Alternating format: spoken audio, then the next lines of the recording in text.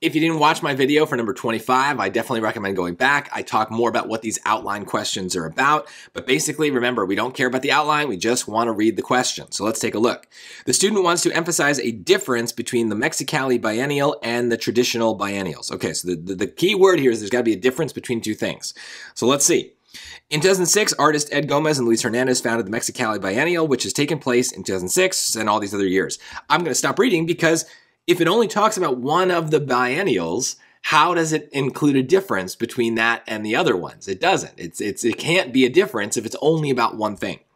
B, unlike traditional biennials, the Mexicali biennial hosts exhibitions in different venues on an uneven schedule. Well, unlike is pretty much the same as difference, right? So that sounds pretty good.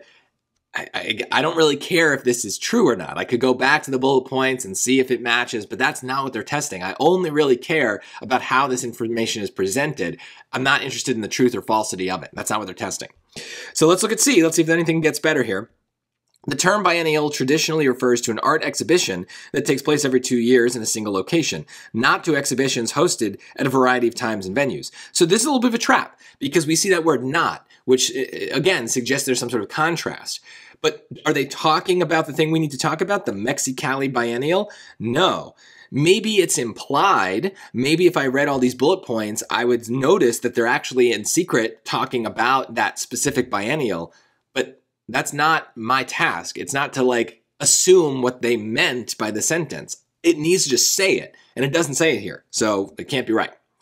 Biennial exhibitions have been held in New York, Berlin, and Venice, but also on both sides of the U.S.-Mexico border. Again, it's not mentioning the Mexicali biennial, so how could we be talking about it? It's maybe implied, but that's not good enough. B just says it, and that's what we want. The answers to these outline questions are usually just going to say exactly what we're asked for in the question. So don't bother with the bullet points. Just read the question, pay attention to strong words in the question about what they want from you, and then just give them what they want. That's it.